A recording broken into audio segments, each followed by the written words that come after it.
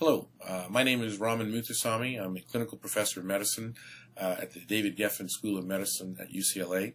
I'm also director of interventional endoscopy for UCLA Health System, and I'm here to speak today about a manuscript that's been accepted for publication in gastrointestinal endoscopy entitled Plastic Biliary Stent Patency in Patients with Locally Advanced Pancreatic Adenocarcinoma Receiving Downstaging Chemotherapy. We noticed at our institution that many patients who were receiving plastic stents undergoing downstaging chemotherapy for malignant obstruction from pancreas cancer were coming in sooner than the planned stent exchange had been arranged for. And this was often due to a variety of factors. Sometimes it was due to just blood work showing abnormal AST, ALT, or liver function tests.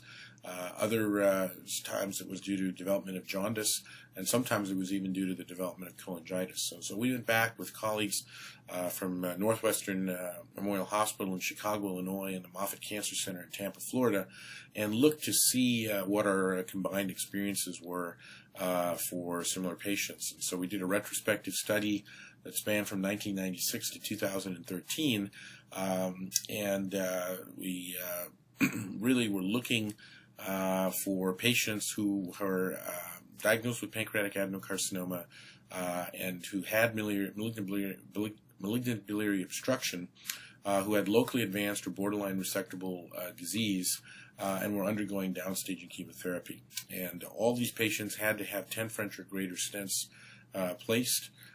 They also had to have all their stent exchanges at one of the participating institutions, and patients could not have had a metal stent placed at any point during their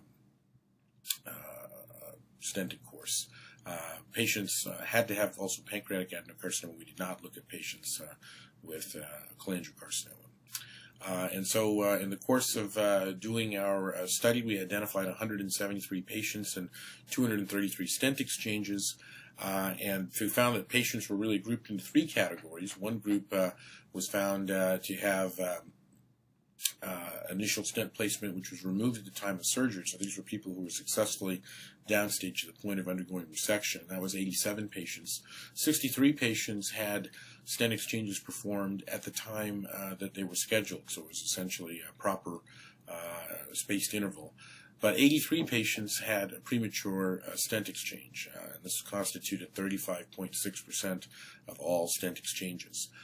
The median stent patency duration for all patients combined was 53 days, and in those who had a premature exchange, the median stent patency was only 49 days, really only about 7 weeks rather than the typical manufacturer estimate of 12 weeks. And this really, we also found that if you had a premature stent exchange, 44.6% of those patients were hospitalized, and a total of 15% of our total stent exchanges developed cholangitis before the next interval. And in fact, when we look back at the entire 12 weeks, if we, how many patients made it to 12 weeks, as would be suggested by typically what would be seen by a manufacturer recommendation, we found that only 34% of patients who underwent stenting still had a patent stent at 12 weeks.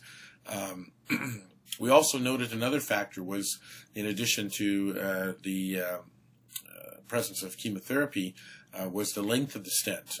So patients who had a 7 centimeter or longer stent were more likely to have a premature stent occlusion than those who had a 7 centimeter or less than 7 centimeter stent. And that difference was about 48% compared to 24%. So, prior to this study, it had been our practice to primarily place plastic stents in patients undergoing downstaging chemotherapy. As this result of this study, when we do that at this point, we do it at shorter intervals instead of having 12-week intervals. We've dropped that now to 6 to 7 weeks, given these data.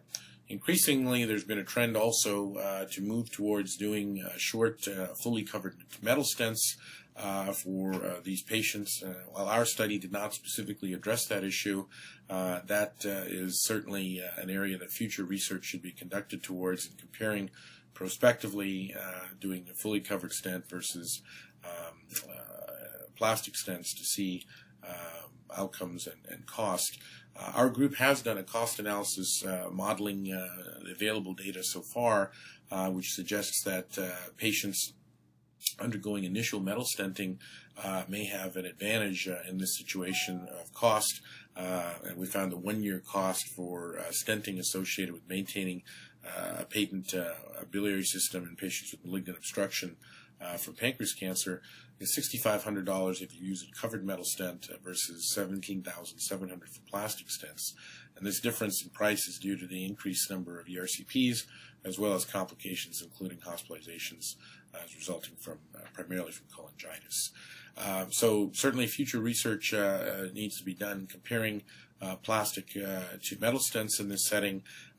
The exact etiology for why we're seeing this reduction in stent patency remains a little bit unclear.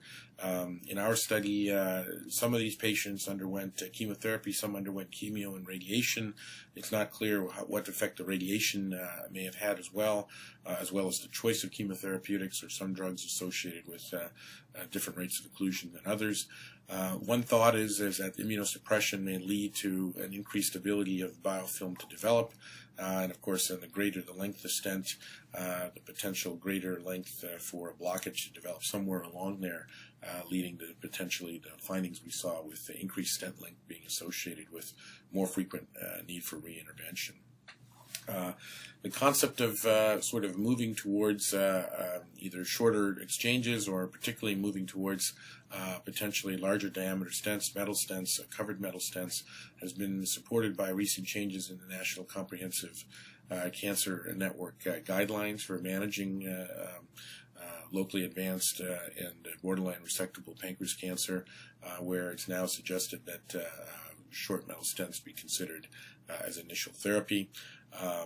One other potential research study to look into this area would be to look at the role of multiple plastic stents in lieu of a single stent to see if the wicking that could occur between these stents may be an alternative to a single stent but still provide improved patency at a reduced cost compared to metallic stenting. So in summary, our study suggests that in patients who are undergoing biliary stenting for locally advanced pancreatic adenocarcinoma with downstaging chemotherapy, if you're going to use a plastic stent, despite the fact that manufacturer recommendations suggest that a 10 French stent should last 12 weeks, we would recommend shortening the interval for stent exchange to something under 7 weeks, which appears to be the patency seen in our retrospective study.